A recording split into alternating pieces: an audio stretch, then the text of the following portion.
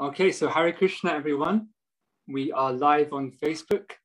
My name is Balanamai Das, and I'm very fortunate to be here today with His Holiness Bhakti Rasamrita Maharaj. Hare Krishna Maharaj, welcome. Hare Krishna, Hare Krishna. So today we're having a live interactive session. So it's going to be a question and answer session. If you want to leave any questions for us, we invite you to please leave a comment on this video.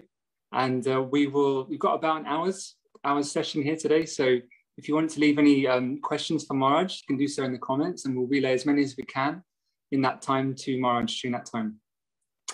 So this is a great time. If you've got any questions, any spiritual doubts, any kind of dilemmas that you're going through, or anything you want to have clarified, this is a great opportunity to get your questions over. So yeah, we know Maharaj here in the UK is a very kind of uniting force amongst all of us here. He's spent so much time being very personal, answering our questions and helping us in so many ways. And now he's doing the same thing online. So Maharaj, we're very happy to be with you today. We've had quite a few questions in already before the session. We're going to have them coming in as we speak. But if it's okay with you, Maharaj, we'll just dive straight into the first question. Yes, sure. Okay. So the first question, something many of us can probably relate to, it's about instability in our spiritual practice. So this is from Shreyas Bhatia, and they say, when we are practicing bhakti, sometimes we get very enthusiastic, i.e. we wake up at 4:30 in the morning, chant our japa for about a month or so, and then after some time, there's a stagnation period, comes and goes, and we leave our japa thinking that we're not made for bhakti, and we start to think about leaving Krishna consciousness and do something in material life.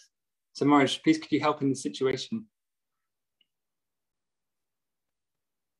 Well, this oscillation or fluctuation from enthusiasm to lack of enthusiasm is natural when one takes to Krishna consciousness, because it is a characteristic of the conditioned mind.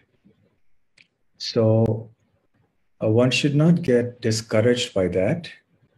One should continue one's practices sincerely, not heeding the urgings of the mind.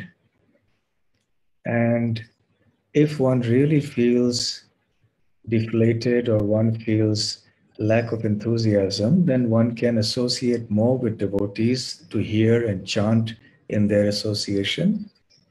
And with such hearing and chanting, then one will get one's energy and enthusiasm back again. So it is very important that hearing and chanting in the association of devotees is done. And then we will get our energy back.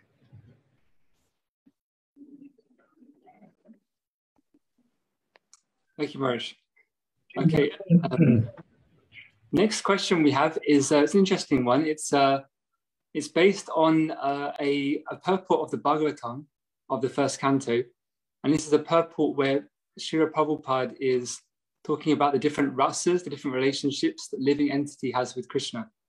And this person's asking, when a person dies, we immediately burn the body, and consequently we don't have any attraction for that body. Nobody loves a dead body. Why then are we attracted to some other form of dead matter, like cars, houses, phones, etc.? At least with a human, we can have the perverted rasa. But with the dead matter, which rasa is acting in that way? What causes us to run after the dead material things? That is the perverted Shanta rasa, the perverted rasa of neutrality. The relationships with human beings or living entities can be in the other four rasas. But the relationship that we have with objects and devices and so on, that's a perverted form of the mode of, or the rasa of neutrality.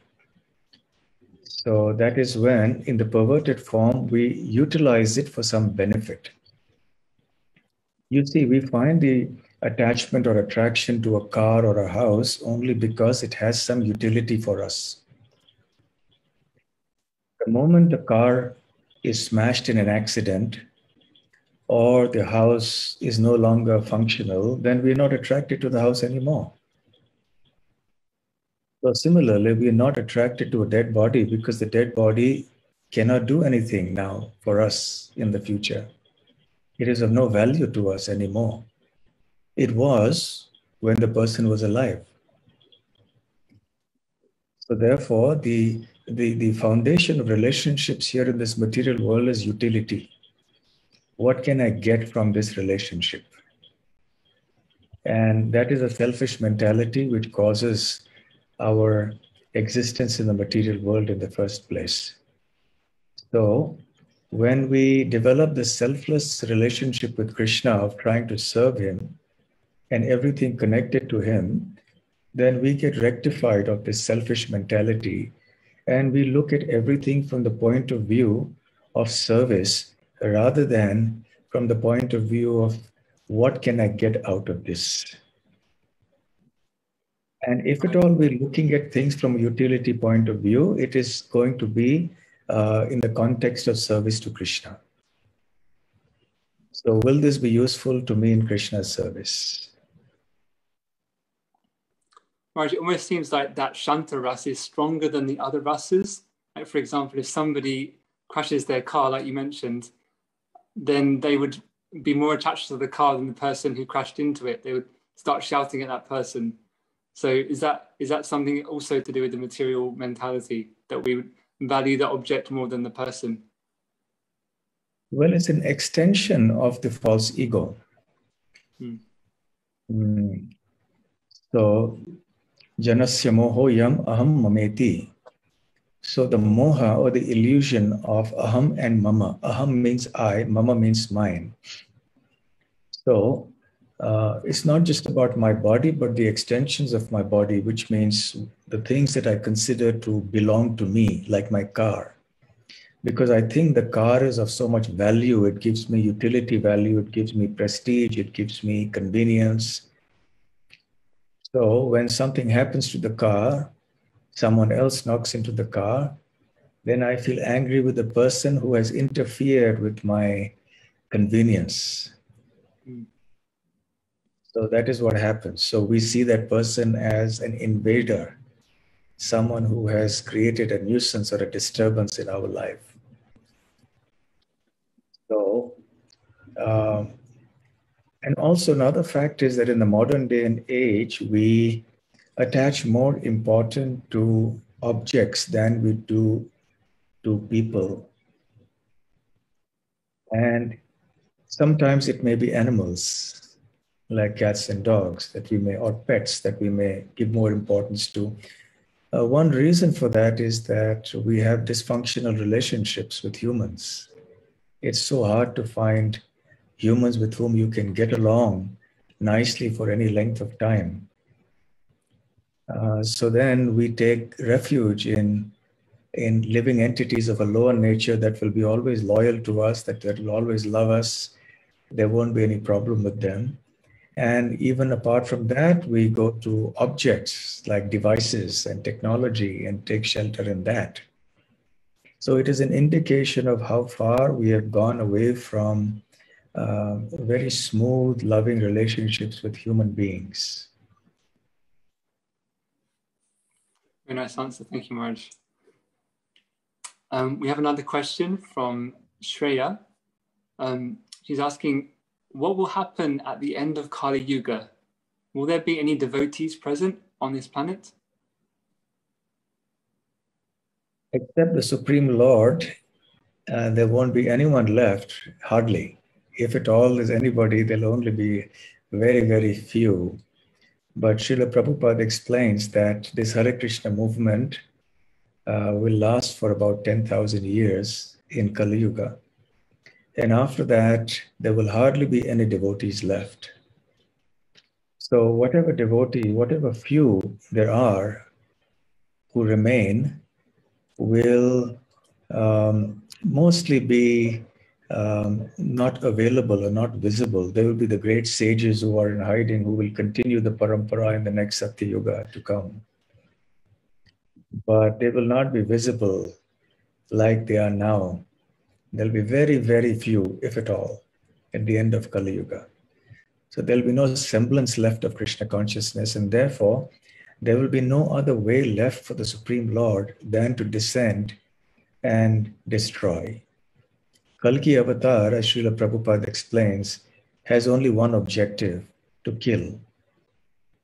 He kills the evildoers because there is an abundance of them by the time Kali Yuga comes to a close. It's almost all of them almost are going to be like that.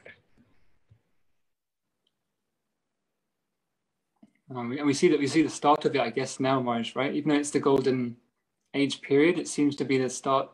We can still see the start of that period taking place. Yes. In this Kali Yuga, which spans about 432,000 years, we are now in what is called the Sandhya, or the period which is the interface between the previous Yuga and this one. And also it happens to be the golden age because it is the age that has begun with the advent of Sri Chaitanya Mahaprabhu and his Sankirtan movement. So the golden age will continue for 10,000 years. The Hare Krishna movement, the path of devotional service to Krishna, will continue till that time, and then it will no longer exist in any substantial way. So we should take that advantage. kind of leads on to our next question, actually. Oh, sorry, Maharaj. Okay. Yeah, so we should take advantage of this golden age. I was going to say that links quite nicely onto our next question. When you just said about the devotion being completely lost. So the next question is about, this is from Keshav Gopal Das. And he says, why did Vedic culture decline, despite being so great and powerful in its philosophy? One reason is that it is the current of time. It is the arrangement of the Supreme Lord. So it has declined by divine arrangement. The 4 yugas, Satya, Treta, Dwapar, and Kali, progressively see a decline in all aspects of divine Vedic culture. And there is a gradual rise of the demoniac forces and natures. So by the time, so Kali Yuga is especially the age of quarrel, when dharma has come down to its very lowest as far as the 4 yugas are concerned. And as Kali Yuga progresses, it will decline further and further till the end of Kali Yuga, when it becomes so bad that Kalki Avatar will come. So the answer is that it is the arrangement, because that's how it's supposed to be with time. So the question may be asked that why does it have to be like that? Why can't it just be a Satya Yuga? Why can't, it just continue like that? And the answer is that this is the material world. And we are not meant to be here. If it was always to be the Satya Yuga, when everybody is virtuous and devotional, then this will be the spiritual world. So there would be no need for the material world. But there is a need for the material world because there are living entities like us who have rebelled against the idea of serving the Supreme Personality of Godhead. And therefore, the material world has been made especially for us. And it is designed in such a way that we learn a lesson through all the suffering that we undergo here, that this is not our real home and that we have to be in the service of Krishna in the spiritual world. So if it wasn't for this decline in everything, which is a characteristic of the material world, where everything degenerates, everything deteriorates with time, then we would not have had any idea of any spiritual life. Even as it is with all the suffering, most people in the world have no inclination for spiritual life. They have no idea or understanding that there is anything beyond it. They don't have any idea why there is suffering in the material world. So imagine if there was very little suffering, why would anybody want to go back to the spiritual world? They'll say this is good. Even now, people say that, despite being in a suffering condition. So therefore, this is an arrangement of Lord Krishna. The material world is constantly changing. And this is one of the elements in that progressive or regressive change as it happens from Satya all the way to Kali. And then again, there is a cataclysmic change, and then you have Satya Yuga again, and the cycles repeat. So in the material world, everything is cyclical, as we read in the Bhagavad Gita. So in a cycle, it means that something starts and it goes up and goes down and goes up and down. So that's why you have this change from Satya Yuga coming down to Kali, then again up to Satya, and so on. That makes sense, Maharaj, but I just wanted to question one thing, because it seems like we hear that Krishna's philosophy is non-different from Krishna. And we hear that Krishna's prasadam is non-different from Krishna. All things connected with Krishna are non-different from him. So it seems that something connected to Krishna would be eternal in nature. Is that not the case with his philosophy, for example? So you're asking because nature is also part of Krishna, so that's also eternal? I guess we hear it is in one form, isn't it? Nature is always there, but it just takes different shapes. Yeah, nature is eternal, but the forms that material nature takes, or the forms that material nature takes is changing, ever changing. You know, in the Bhagavad Gita, there are 5 topics that are discussed. Ishvara, that is the Supreme Lord; Jiva, the spirit soul. Then there is time, Kala. There is Prakriti, which is material nature. And finally, there is karma. So of all of these, only karma is not eternal. The first 4, including material nature, are eternal. So material nature is eternal, but the forms that she takes are not eternal. They are ever changing.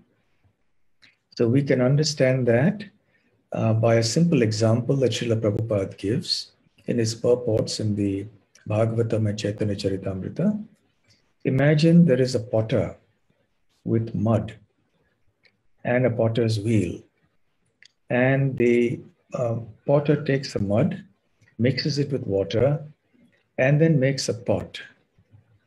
Then after some time, and the pot has been ready, it's been used for a while, and it starts leaking and it's not functional anymore, then he breaks down that pot into bits and pieces, crushes it, and mixes it back in the mud.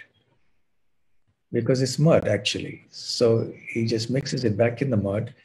And from the stock of mud that he has, he again fashions more pots. So the mud represents material nature. The potter represents the Supreme Lord. And the pots, which are created and break and created and they are broken, they represent the different forms that material nature takes. Isn't it that the Advaita school would use this as an example of how the soul is one with God, that the pots can become broken and then merge with the original? How would we refute that statement? The pots refer to the material body. So the material elements that constitute the body and constitute everything in the material world eventually will disintegrate, and in their primal form, they will go back to their universal source from where they originated. Whereas the spiritual spark that animates the different material bodies, they will continue existing. And even at the time of universal destruction, they will reside in the Supreme Lord. And those who have not got liberated will get an opportunity to continue their life in the material world when the next creation begins. That's how the cycle goes on. So it is not the Mayavad conception is that when the Ghatakash Patakash, the idea that when the pot has some air inside it, when you break the pot, then the air within the pot just mixes with the air outside. So it's all one. Okay? But there is a difference here. The difference being that the individual soul within the material body has a distinct identity and an existence.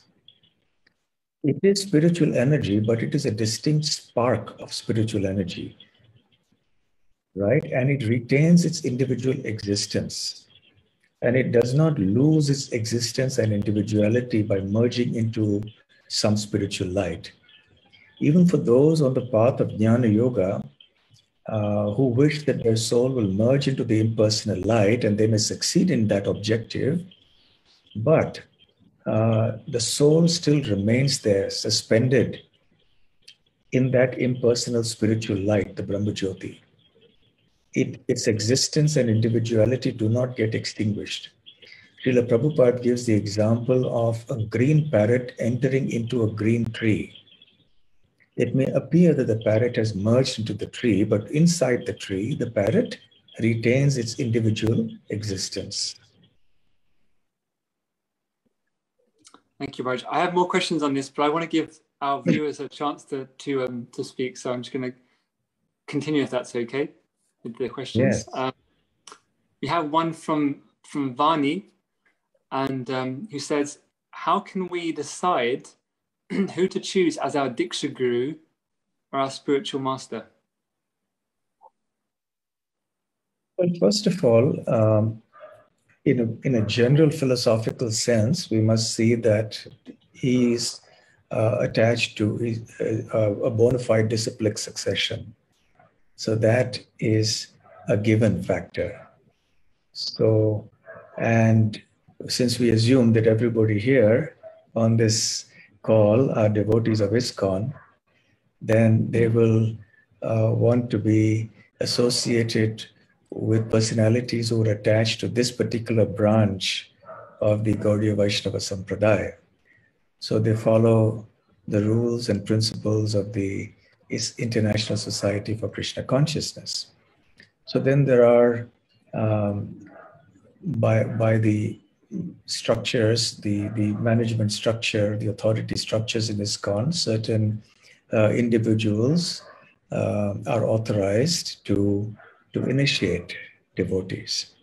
So from amongst those who are so authorized, one can select somebody depending on one's own individual choice. It's basically a very personal choice. It's a question of where one gets inspiration from, where one feels encouraged to take shelter, to get initiated. And different people will have different criteria for that. So one cannot give a general answer. But the only general point that can be made is that it's a very personal decision depending on where each person feels inspired, given that they are within this regulated structure of our institution. Marge, you mentioned ISKCON. Someone's actually asked a question about so ISKCON is the institution that we're connected to through Srila Prabhupada, but is it possible to go back to Godhead without being part of that particular institution, like chanting 16 rounds, following principles that we have? Is it possible to go back to Godhead without doing those specific things? You mean, is the question that is it possible to go back to Godhead without being connected to the institution of ISKCON? Or is the question that is it possible to go back to Godhead without following the teachings of ISKCON? I think it's more about the institution and if it's possible to follow another path and still go back to Godhead. Well, for one thing, without following the teachings, it is certainly not possible to go back to Godhead, right? Now, those teachings are essentially the teachings of Chaitanya Mahaprabhu, teachings of Sri Krishna, teachings of the six Goswamis, which have been coming down in the disciplic succession. So, Srila Prabhupada is our founder Acharya for ISKCON, and he has presented this knowledge in a way that people of the modern age can understand easily. And he's also created an institution which facilitates effectively the attainment of that ultimate objective of love of God. So, number one must follow the teachings. And number two, since one is associated with the institution, one has gained so much from it, one has learned so much from it, one is dependent on the association of devotees and the facilities that are afforded by the institution, one should try to remain connected to the institution. That is what Srila Prabhupada wanted. So one should remain part of the ISKCON movement in letter and in spirit and follow the teaching sincerely. And then one can go back to Godhead. The question also implies that if we are not a part of the ISKCON institution, but we are following the Krishna conscious philosophy properly, then can we go back to Godhead? The answer is yes, if you're connected to a bona fide Vaishnava spiritual master, and you follow those teachings, those bona fide teachings carefully, properly, then yes, you can go back also. It would be rather presumptuous for us to say that it's only from our institution that people can become pure devotees and no other institution can they become pure devotees. That would be too much to say. Although things become very easy when you join an institution like ISKCON, because all the facilities are given here. But in principle, if there are other bona fide Vaishnavas outside of the institution, and there are some devotees who have taken shelter and they're doing everything right, then there is no reason why they shouldn't also attain the perfection of life. Yeah, it's good to hear. It's not sectarian. But at the same time, since we are here, we're all ISKCON devotees here in this conference, I presume, then I would encourage everybody to remain within the ISKCON society and do your Krishna conscious activities. And even if they're not in the society, we can encourage them to come and join, because this is such a wonderful movement. It's something where Srila Prabhupada has given us certain perspectives on Krishna conscious philosophy and its application in the modern times. Therefore, it becomes really wonderful and easy. So we encourage everybody to join and to continue on and not leave despite any obstacles and problems that may come. Nice, Maharaj. We have another question related to spiritual masters just come in. So this is from Anand. He says, how do we know when our spiritual master is testing us and when he is instructing us? Well, that really depends on the particular circumstances, what exactly the instructions are, what exactly is the situation, the relationship between the disciple and the spiritual master. So one should have the wisdom and the intelligence to judge this, to judge the difference. And that will come the idea of him giving an instruction, but he doesn't intend you to follow that instruction. That will be very rare, I suppose. The idea that there are two options. One is that he gives an instruction. The other is that he's testing you. What's implied in this question is that in the test, there is an instruction that the spiritual master does not actually want you to follow. And therefore, he's testing you. But that, I suppose, will be very, very rare. So I don't think such things happen, commonly. So it is better to just simply follow the instructions that are being told. And if in exceptional cases if there is some instance like that, then one needs that wisdom and intelligence to understand this, and one may clarify it with the spiritual master himself or maybe with other senior devotees, so we get some insights into the matter. Okay. We've had a few different questions come in about balance in spiritual life, so I'm just going to condense them into one. So really the question is how to balance our spiritual service and our material duties. That's from Muskan and Vishnu Pillai. And also specifically Vedant wants to know, how do we balance spiritual life and our studies in student life? What was the first one, please? The first one is to how to balance our spiritual service and our material duties. I guess it's things like grahastha life or different work duties. And then specifically how to balance spiritual life with student life as well. And so there's another extra bit on this question, which is, and when we're doing that, how do we avoid prajalpa without offending others who aren't devotees? I think the implication there is that if you do get involved in material duties, then you will have to do prajalpa in order to not offend people in the material world. That's what I'm getting from that. Okay. Well, balance is required everywhere in life. Even if one is in material life and there is no semblance of spiritual life in that person, in the activities, still that person would require to balance his life. Because there are always competing demands on one's time and energies when we are living in the material world, where time is and space are constraints. So balance is a skill, is an art that we all have to cultivate and learn. That's the first point. And the second point is that we have to prioritize our activities. And according to the priority that we assign to each task, then we will allot how much time we're going to spend for it, according to its need. And the need is according to the priority. Number 3, another consideration is that there are certain things that are required to be done at a certain time.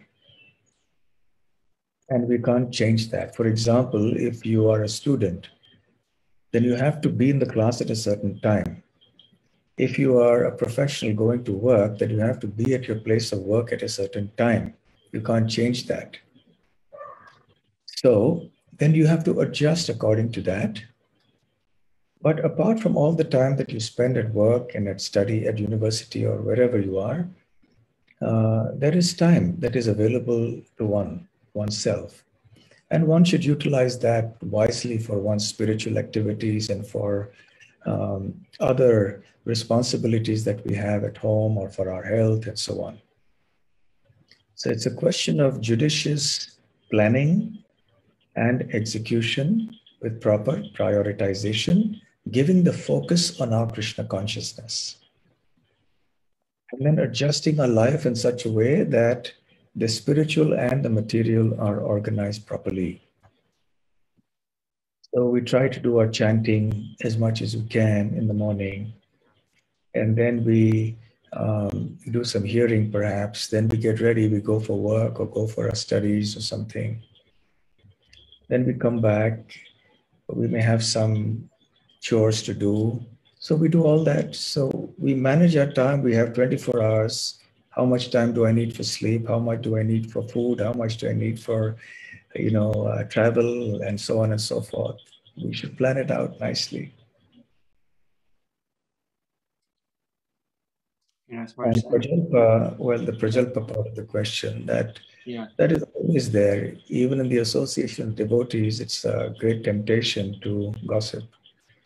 So one has to, by one's spiritual intelligence, avoid doing that. One should discuss only that which is helpful or necessary for our Krishna consciousness and for our service. And avoid not just that prajalpa, but also devotees who do that prajalpa. If you think that there are some people who are especially, shall we say, keen on doing that kind of prajalpa, and every time one comes in their association, one also gets influenced, then better to keep away.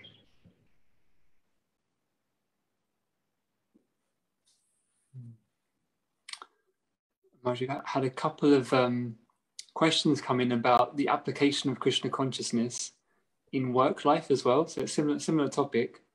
I'll just read this out. So we say that Krishna sees the effort and not the result primarily. But in the material world, in the corporate world especially, it is always a result that matters. Our efforts aren't recognized if we do not produce results. How can we understand this, and how can we implement the philosophy of recognizing effort and not results? How can organizations design their performance management system as per this philosophy? Is that even possible? That's from Nirat Shet.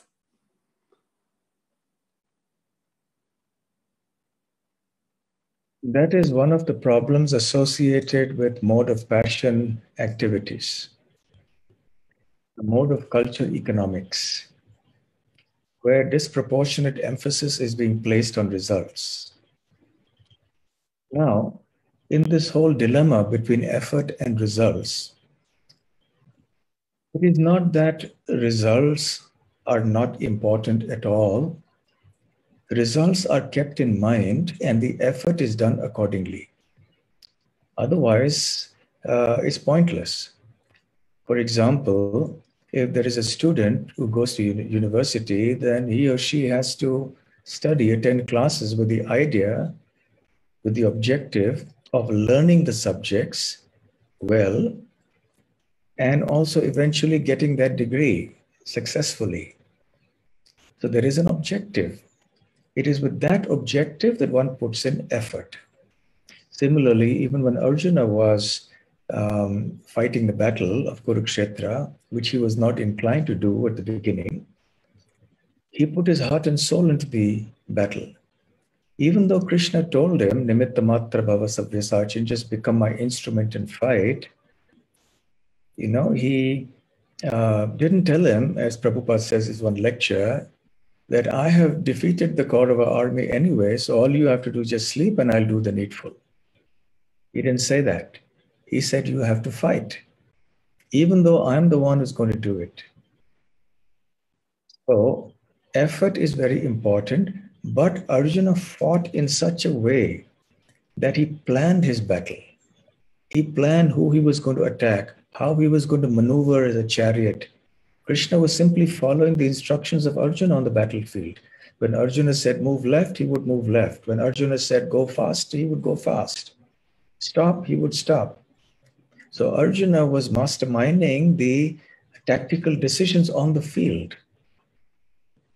So he was putting all his effort in, but he was also planning. He was acting in a way that would normally hope to get the desired result. So not only must we put effort, but we must also plan our effort and do it in a way that we think is the best possible course to attain the objective. And the third is the ultimate result. So there's not just effort and the result. There's the middle point, which is how we put our effort in, how we plan it. So the how of the effort is related to the objective. We plan our activities in such a way that we hope the results will be achieved. Now, ultimately, the results being achieved are not only in our hands, they're in Krishna's hands. Sometimes we are successful and sometimes we are not. So it is true that in the outside world, in corporations, etc., overemphasis is given on results. And if you don't get the results, then you're fired. And in some places, they don't even mind how you get the results so long as you do it. Therefore, such mode of passion economic activity is not sustainable. And because it's in the mode of passion, by definition, according to Bhagavad Gita, it becomes a source of grief for everybody involved. It is an unsustainable model. A model that only focuses on attaining some results, which first of all may be an exaggerated result, and one has to attain that by hook or by crook. that will cause disruption in the social fabric. It will cause dysfunctionality in the social fiber everywhere. People are not going to be satisfied with this kind of stress and this kind of pressure.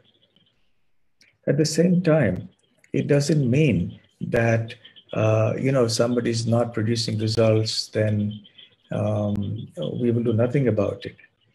Maybe what it means is that this person either has some difficulties, some obstacles, and we have to see what we can do to facilitate that.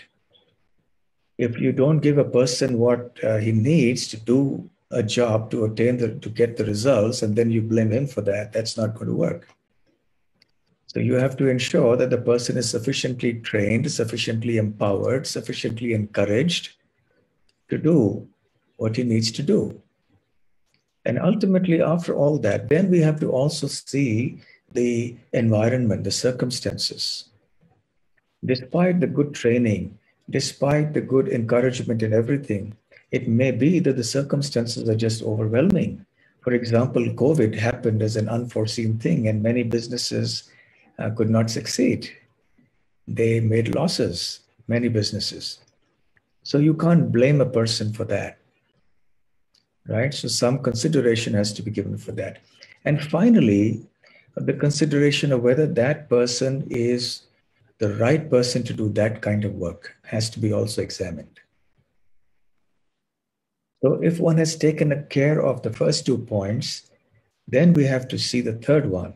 Or actually, that has to be seen from the very beginning, even before you give them that work.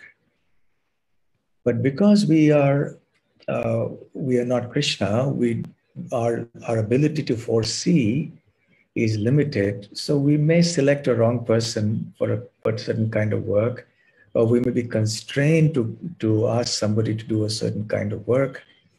So therefore, we may find out that it needs some course correction. And then in that case, maybe, yes, we can move that person on, and that person can be requested to do something else. We do that in our temples as well all the time. What to speak of the corporate world, even in the temple. If someone's doing a certain service, we have to consider all these 3 aspects. So suppose there's anyone doing any service, randomly, whatever be that service. Let's say a head pujari or a head cook or something like that, yes? And he is given all the facilities, he is given all the encouragement, all the training, and the circumstances are favorable, but still he ends up burning the dal every time. He ends up, just cooking things which are not really good. Then time comes to change him. You have to have somebody else doing that service. But it's our responsibility that if I've selected a person to be in the kitchen or in the DT department, or for any other service for that matter, then if I am the authority responsible for it, I should have ensured that I've selected the person with the right attitude, with the right abilities, and then given that person the right kind of atmosphere and training and encouragement. And then if after all of that, the person is not delivering, then yes, we may ask him to do something else. We'll say, okay, maybe you should try this service. So at least this is done in a mode of goodness kind of manner. And so we balance out the needs for results as well. So remember that in practical living, results are also important. Even in our Krishna consciousness movement, results are important, although it's not everything. Because usually when all these 3 factors are there, then the results will come. And of course, in Bhagavad Gita, we also learn of the 5 factors for the success of any accomplishment or any action, right? So we won't go into that, it'll be too long. Okay, so I hope that answers the question. So corporates are essentially capitalistic organizations. And when that form of capitalism is driven by greed and passion and anger and lust and so on, then these are the problems that result. However, if we have a capitalism that is based on some valid dharmic principles, not merely on greed and the mode of passion in general, then the outcomes will be much better. But even in such a business, remember, even if it's a mode of, some degree of passion is essential in any business endeavor. Okay, otherwise you can't run a business. Yes. Still, we have to have an eye on the result. Because if your business does not yield profits, then you can't survive as a business. So you have to see where you went wrong and go back. Your feedback loop must exist, which makes you understand why we have made a loss. Then you have to analyze that. So this is the fourth point that I'd like to say, the feedback loop and analyzing why the results haven't come, and then taking an appropriate action. Okay, I think I spoke too much on that one. It's a good question and a good answer. I think it seems like results are an unavoidable part of the process. You can't really get away from results. Yes. They are one of many factors. Yes. Hmm. The question is, if the results are not achieved, what are we doing about it? Say, I'm sitting to chant my japa, and I want to chant good japa, but I have the habit of falling asleep the moment I sit down for japa or within a few moments. So can I say, well, my effort is there. I'm sitting down to chant, but then I fall asleep. That's the result. I don't get the results. The result is the Krishna's hands. It's kind of so. Yeah, so the danger with that idea that it's a misapplication or misunderstanding of the idea that we should only put in the effort and not be concerned about the result. So if the result is like this, that I'm falling asleep in my japa, then I have to analyze, what am I doing wrong? Because the result isn't coming. So then I have to see what I need to do. I should consult with devotees. I should see where things are going wrong, so that the good result of my chanting, my effort will come, which is that I will chant attentively and devotedly. Right? So I've taken this question that relates to the corporate realm and also tried to give an answer that can be related to our devotional activities directly. That's great. Thank you, Maharaj, for that. I've got one more question here on a kind of a corporate angle. It's about women in the workplace. So it's a bit of one of those topics. It's kind of much discussed. She says, this is from Soumya. She says, in the first canto of the Bhagavatam, it is described that shyness is a gift of women. It's a gift that's symbolic of women. So how can this be applied to a working woman's life? And how is that practically applicable in a workplace? Well, that principle is always valid in any sphere of life, including the workplace. So that has to be ensured. Nowadays, that principle is not much appreciated in the modern world. There's that feeling that you have to be unshy to get ahead. Yeah, well, one has to know where to draw one's lines. That is the essential point. The principle is still valid.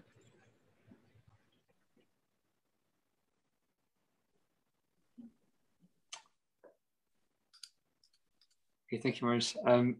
I'll move on because we've only got, I think, 10 minutes left. So we've just got quite a few questions still to come. We've got a few questions on Krishna, which is nice. Does the emotion of hate come from Krishna? This is like a question we've got. So qualitatively, it is said that we are equal to Krishna. But sometimes we tend to experience hatred. Does that mean that Krishna also has this emotion of hatred? If that is so, why is that? And who does Krishna hate? Because the Sastra says that Krishna loves everybody. How do we comprehend this contradiction? That's from Sri Radhapriya Thakurani. Well, this is a question that pertains to the larger issue of the existence of evil in this material world. Why does evil exist? That's a very common philosophical question asked across the world since time immemorial. And Srila Prabhupada answers this question very succinctly with a beautiful metaphor or an analogy. He says, imagine that one is standing facing the sun. Then everything is brightly illuminated. However, if we stand with our back to the sun and we look down, we see the darkness of our own shadow. So even in the presence of the sun, there is some darkness there because I've turned my back to the sun. So similarly, where there is Krishna, there is light, there is knowledge, there is love, there is everything auspicious and positive. However, when we turn our back to Krishna, so to speak, at that time, we get preoccupied with the darkness of ignorance. So, Krishna Surya Sama, Maya hoy andakar, Jaha Krishna taha nahi, Mayar adhikar. So in the Chaitanya Charitamrita, we are told that Krishna is like the sun, Maya is like darkness. Where there is Krishna, there can be no Maya. The darkness of Maya cannot exist. So by darkness here, I mean all forms of evil that may stem from anything else, any negative thing, anything devoid of Krishna consciousness. So therefore, to answer the question, hatred and evil do not exist in Krishna because Krishna is the absolute truth. Therefore, he is all good. Everything about Krishna is all good. So even if he's angry, that's all good. If he kills, that's all good. Everything is a manifestation of his love and his supreme transcendental nature. So hate and such negative emotions are experienced by the conditioned souls when they turn their back to Krishna. So it has no existence in the absolute world in the way that we understand here. Because the emotions in the conditioned state are perverted reflections of the pure emotions in the spiritual world. So therefore, the negatives of hate and so on are found in the spiritual world and in Krishna in their pure form of love and so on.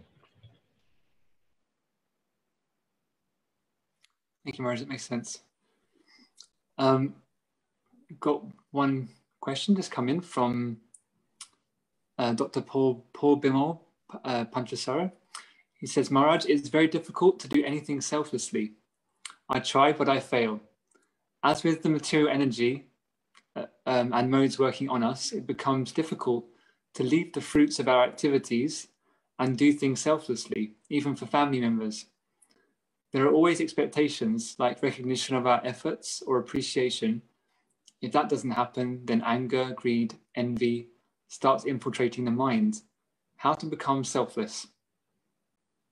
Good question. First and foremost, it's a good question. First and foremost, by understanding what the word self means and what the word selfish really means. If one is in the bodily concept of life, then everything one does is essentially selfish. From a material point of view, one may act in a selfless way in the sense that one may try to do good to others. Sometimes that may be out of a desire for prestige and name and fame as a charitable person, or it may be because one does it to feel good. One feels good when one does good for others. It makes one feel worthwhile that I'm doing something really good. So ultimately, because such activities for helping others are on the material platform, they're devoid of the right understanding of what true welfare really is. So when we understand the nature of the true self as being the Atma, the soul, then everything we do will uh, be on the spiritual platform or be connected to the spiritual platform in some way, or will assist oneself and others to eventually come to that spiritual platform. So that's the first point. The second point is that this is our real benefit. The Sanskrit word is called svartha, sva and artha. Sva means self, artha means benefit in this context. So svartha in normal usage can mean selfish, which has a negative connotation. But when we understand the word self to mean the soul and devotional service to Krishna as the ultimate svartha or the real benefit for the self, and we dovetail our activities in Krishna consciousness for the benefit of oneself and others, then that activity can also be considered selfless. Because one is actually doing it for the pleasure of Krishna. Or one should aspire to do it for the pleasure of Krishna. And the more one sincerely serves Krishna in the association of devotees, the more one will develop this selfless mood. So there has to be that very strong conviction that Krishna consciousness is the ultimate welfare work for all living entities. And one accepts that in one's life, and then one tries to distribute this message and the process to others also. Then one automatically becomes selfless by engaging in selfless activities. And one can always introspect. If one is doing an activity which is essentially supposed to be selflessly done, but if we have some ulterior motive behind it, like wanting some name and fame or prestige or position of something, then we should be honest enough as devotees to introspect and see that this is not the way it should be. So by such course correction internally, by introspection and by sincerity, one can move on the path of selflessness. But selflessness does not mean only working for the spiritual welfare of others and denying oneself the spiritual benefit. In other words, one should not stop one's own spiritual practices in order to help other spiritual practices. To give a very simple example, in order to help others chant Hare Krishna, I should not stop chanting Hare Krishna myself and doing my japa and spend all my time giving Krishna consciousness to others, and I don't get time to chant my own japa. So that form of selflessness will not last too long.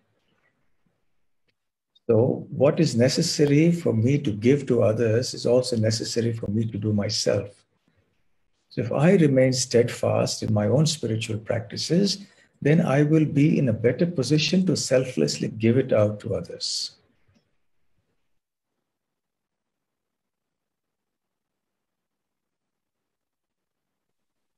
Often there's this concept, especially in the modern day, of being selfish to be selfless. That seems to be quite a common concept now.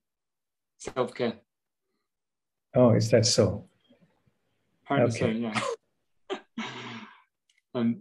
Marsh, have you got time for one more question until we... I can even go on. I can even go on for a few more minutes. I have no problem. We can stay. There are more questions. Thank you. Okay, we don't want to be selfish and take your time too much, but we've got one question here about this verse in the Bhagavad Gita. So Krishna says that he reciprocates according to how we approach him. So this person who's anonymous is saying, why can't we do the same thing? Why can't we reciprocate with people how they approach us? Like, say somebody is not very nice to us, why can't we deride them in return? So why can't we reciprocate with people?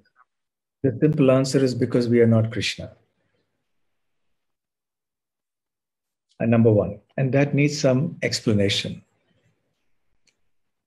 When Krishna says that he reciprocates according to how we deal with him, we should know that every act that Krishna does, whether it's an act of reciprocation to our action or whether it is an act that he does of his own accord, are both for our welfare. Because Krishna is all merciful, he is all knowing, and he is all powerful. Therefore, everything that Krishna does with respect to us is for our benefit. So even if he reciprocates exactly the way we act towards him, and he reacts in the same coin, then even that is for our benefit. But that is not the case when we deal with others. When we say that we will reciprocate with others in the way that they deal with us, we are not acting for the other person's benefit. In some cases, that may be so, but most of the time it is not so. So we may react out of ego or out of hatred or something like that. But Krishna never reacts out of ego or hatred or anything negative.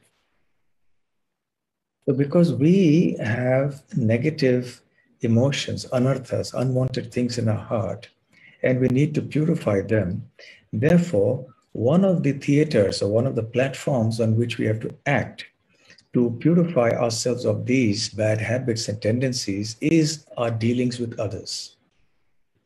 So therefore, our scriptures, including the Bhagavatam, the Chaitanya Charitamrita, Bhagavad Gita, they teach us what qualities we should aspire to develop. And these qualities are, we get an opportunity to develop these qualities in our relationships with others. Say, for example, when we are humble, it's only when we deal with others that we know how to be humble or how not to be humble. Similarly, if we want to be kind, then we have to be kind to somebody. So it is in relationships that we get an opportunity to develop our Vaishnava qualities. So therefore, we can't follow that same principle. Although sometimes at a practical level, to some degree, that principle is still valid even for us. At a practical, simple level, let's say somebody says is avoiding talking to us. I hope such things don't happen, but in case it does, right? And somebody is insistent that he will not talk to us. Well, what can you do? You can't just force that person to talk to you. So you say, all right, what can I do? So then you stay away from that person because that person wants you to be away from him. So, okay. So there may be some times when we may follow this principle, but essentially the guiding point is that what is beneficial for us to develop Vaishnava qualities and what is beneficial for the other person. These are the two guiding principles based on which we should act in this world with respect to others.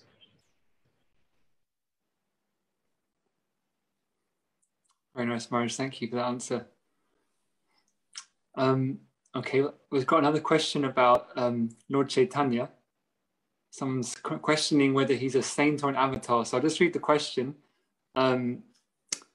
Sri Chaitanya Mahaprabhu came in the disguise of a devotee of Sri Krishna, when he himself is Krishna, as revealed in different verses of the scriptures. When all of these scriptures have been read by other paramparas, what makes them believe that he is a pure saint and a devotee, not Krishna? So he's asking, is it sufficient that we understand him as a saint? Would it be wrong if we just regard him as a saint? Would we get any lesser result than these other sampradayas? And that's from Raghavendra Nayak. Well, it is true that it is mostly the Gaudiya Sampradaya that understands that Sri Chaitanya Mahaprabhu is directly the Supreme Personality of Godhead Krishna. Other Sampradayas, Vaishnava Sampradayas, may or may not accept that. Some Vaishnava Sampradaya may accept him as a Lord, and some may just consider him a saint. Now, it's important to understand this issue in the context of what Chaitanya Mahaprabhu has come here to give. Generally, even if they're Vaishnava Sampradayas, they are mostly dealing with bhakti that is in the mood of Vaikuntha, of Lord Narayan and his consort Lakshmi Devi, or maybe Ayodhya of Lord Sri Ramachandra and Sita Devi, perhaps. Or to some extent, maybe even Dwarka, for example. But Sri Chaitanya Mahaprabhu has come to specifically give us the love of Vrindavan, which is a very, very special kind of love of Godhead, not found anywhere else except in Vrindavan. So, when we understand what the nature of that specific love is, then we'll understand the identity of Chaitanya Mahaprabhu.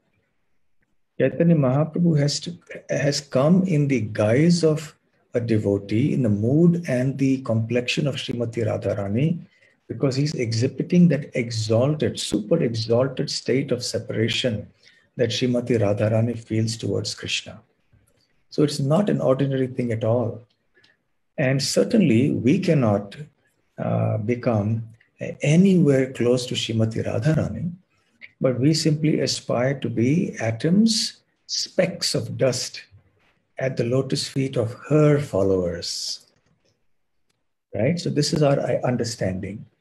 So when we worship Chaitanya Mahaprabhu, we are actually worshipping Radha Krishna. And it is through Chaitanya Mahaprabhu that we get entrance into the divine esoteric mysteries of Vrindavan. And without Mahaprabhu's mercy, it is very hard to do that. So if someone is simply a worshipper of Krishna, but does not worship Chaitanya Mahaprabhu, technically, if that person becomes a pure devotee, then he may go to the Vaikuntha world, the world of Lord Narayan. If someone worships Krishna in the mood of Vrindavan, but without understanding Chaitanya Mahaprabhu, he may go only to Krishna Loka or Goloka Vrindavan. But as Srila Bhaktivinoda Thakur has explained, that if someone is a worshipper of both Chaitanya Mahaprabhu and Krishna, by worshipper of Chaitanya Mahaprabhu, he means here understanding him to be none other than Radha Krishna. Then that devotee will simultaneously exist after he or she is liberated and goes back to the spiritual world, will simultaneously exist in Goloka Vrindavan and in Navadvip in the spiritual world. Will participate in both pastimes, be simultaneously present in both the dhams in the spiritual world. So technically, yes, if somebody is following a bona fide Vaishnava Sampradaya, is getting proper guidance from there, and becomes a pure devotee of the Lord, actually, then that devotee will or may get access to the spiritual world. But this is the special feature of becoming a follower of Sri Chaitanya Mahaprabhu with the understanding that he is none other than Krishna in the mood of Srimati Radharani. Wonderful, thank you, Maharaj. We have a very, very similar, not similar question, but a related question on this topic. This is from Nirat Shet, who says, the gopis didn't know Krishna is the Supreme Lord. Was that the reason that they loved him? If they knew that he was the Supreme Lord, would they have Vaikuntha Bhav? Okay. The gopis loved Krishna, and they sometimes knew that Krishna is the Supreme Personality of Godhead, and sometimes they didn't. Their knowledge of Krishna's godhood arose only occasionally, and there is evidence to that effect in the verses of the 10th canto, where they address the Lord as Krishna as the Supreme Lord, as the one who's seated in the heart of everybody, as the one who's worshipped by the yogis and so on. So there were times when they knew it, but this knowledge of Krishna as Godhood, which is Aishwarya Gyan. Aishwarya means opulence, Gyan means knowledge. So Aishwarya Gyan refers to the knowledge of Krishna's opulence, which means knowing Krishna as the Supreme Personality of Godhead. Now, this Aishwarya Gyan, even if it arose, and as and when it arose in the hearts of the gopis in Vrindavan, was very quickly eclipsed or overwhelmed by the Madhurya Gyan.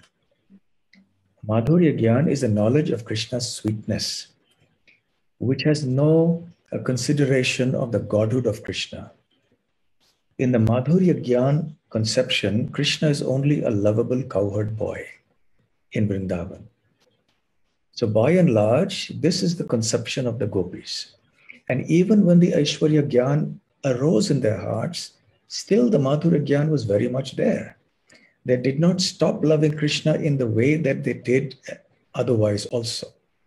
So this is the special feature of Vrindavan, that when the Aishwarya Gyan comes up on occasion, the Madhurya Gyan doesn't go away, it remains. But for devotees outside Vrindavan, even in Mathura, for example, like Vasudeva and Devaki, when they saw the overwhelming strength of Krishna in killing Kamsa and so on, they lost their sweetness of parental love for Krishna and they were struck with wonder. And their mood became reverential. So that Madhurya Gyan was covered over by the Aishwarya Gyan because they were outside of Vrindavan. So in Vrindavan, the special feature is that Madhurya Gyan is always predominant, regardless of whether Aishwarya Gyan is there or not. On the contrary, the presence of that Aishwarya Gyan will further embellish and nourish and strengthen that Madhurya Gyan.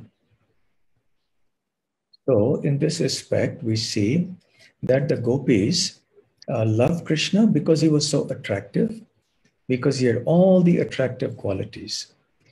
It didn't matter to them that he was a Supreme Lord. It is just that he was so attractive, so they loved him. Among the gopis, there were those who are eternal associates who came from Goloka Vrindavan, the spiritual world, along with him. They descended here into this Vrindavan, performed the pastimes along with him, and returned to Goloka along with him. Also, in their unmanifest form, they're still doing pastimes here. But in the manifest form, they returned. Whereas there were some gopis who had performed austerities of different, devotional austerities of different sorts at different times and places.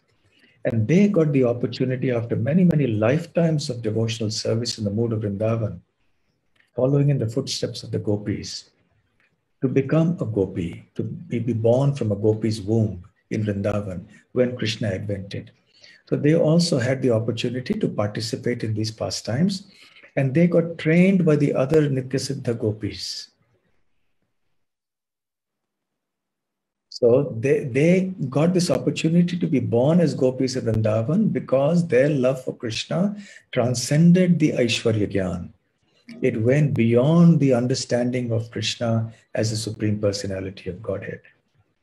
But for us, who are struggling with the three modes of material nature, it is important to have this Aishwarya Gyan to start with and to continue with it for a long, long time. Otherwise, it will become sahajiya. It will become taking the process of Krishna consciousness very cheaply. So we become fixed in all the philosophical aspects of Bhagavad Gita and Srimad Bhagavatam and so on. And simultaneously, we try to develop that love for Krishna, which is very sweet. We try to appreciate the residents of Vrindavan and the pastimes of Krishna in Vrindavan. And we cultivate the mood of Vrindavan. So in this way, we follow in their footsteps. Yeah.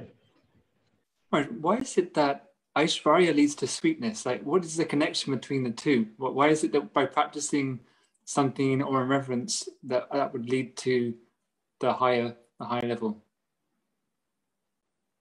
Why does Aishwarya lead to sweetness, you mean for us as practicing devotees? Yes. Because presently our main issue is that we are not attracted to Krishna. We are attracted to the material world.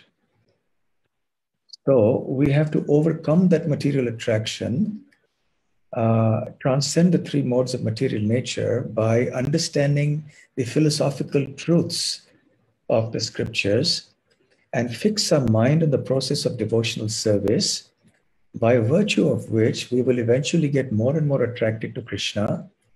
And as we become more and more attracted to Krishna, then we become aware and we experience his sweetness.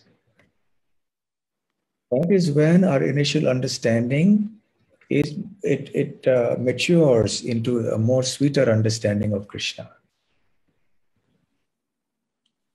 So those who are sadhana siddha, those who have come to participate in Krishna's pastimes, whether as gopis or as cowherd boys or anything else, they have in their previous many lives in the material world performed devotional service, starting with simple devotional service, service to the devotees, service to Krishna even unknowingly sometimes, and that is accumulated over years. And then they have surrendered to Krishna, they've become pure devotees, and then they have got the chance to do that. So this is how the things move up. Unless, of course, one is exceptionally fortunate and one comes in touch with a devotee and a pure devotee of the Lord, and one immediately, instantaneously is blessed with that sweet love of Vrindavan, Kripa Siddhi, but that is very, very rare. One will have to go through the struggles of understanding the philosophy, of going through the motions of doing our sadhana sincerely and everything else, purifying the heart, struggling against the mind and the senses. So we have to go through that purificatory process, without which the attraction for the sweetness of Krishna cannot arise.